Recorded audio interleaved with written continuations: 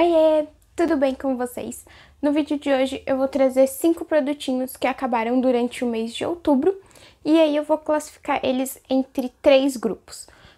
Gostei, vou comprar de novo e tava esperando acabar. Então basicamente são produtos que eu gostei, mas que não sei se vale a pena comprar de novo, produtos que eu amei muito e produtos que só fizeram peso na prateleira mesmo.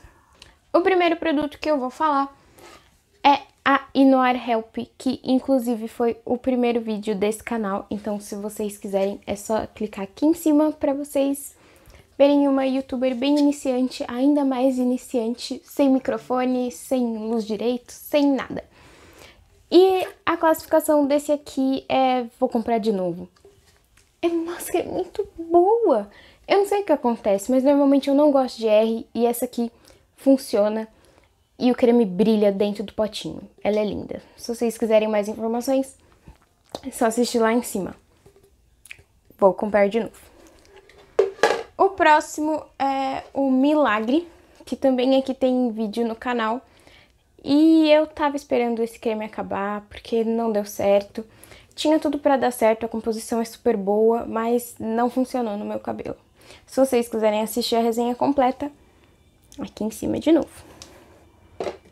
Terceiro produtinho que acabou esse mês foi o condicionador de leite de coco da Salon Line. E eu gostei muito dele, mas eu achei que no final das contas é só um condicionador legal para quem tem cabelo cacheado. Eu tenho muita vontade de usar os outros produtos da linha Maria Natureza, né? Então eu não devo comprar de novo, mas é bom e eu recomendo, assim. Só quero testar outras coisas antes de usar esse aqui de novo.